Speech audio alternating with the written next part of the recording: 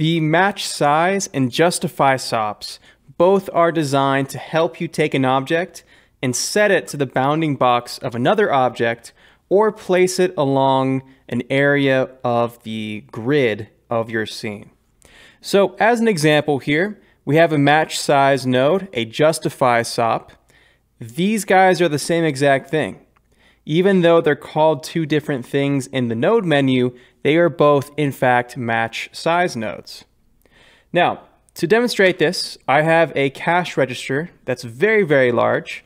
We're almost 600 meters in width right here. So this is a giant cash register that I found from Sketchfab, and I want to set this to a more reasonable scale in my scene. So the first thing I'll do is I'll connect the first wire to the match size, and I'll create a box. This box is going to be the bounding box that it listens to when trying to orient the cash register. So on the match size node, if I go down here and say second inputs, and then I say scale to fits, you'll notice that now we've shrunk this down to the size of the original box.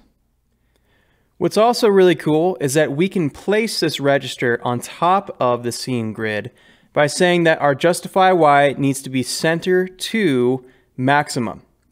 As soon as we do that, if we try to scale up our box, that will automatically scale up the cash register as well, and everything will be perfectly lying on top of the scene grid.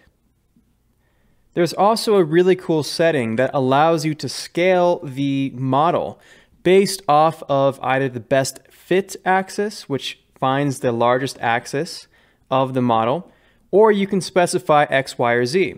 So as I change this, it's going to listen to the maximum size in X, Y, or Z and scale it according to that particular axis. So here's X, Y is the best fit, it's the longest axis going up and down, or you could select the axis in Z. We can also do it by parameter. We can try doing this by area, by volume. There's a few other options in there, but most of the time with the scale axis, you'll want to set that to best fit. If you'd like to watch more quick tips, as well as a breakdown of what every single parameter does on this node, then check out the Node Bible at cgforge.com. Thanks for watching.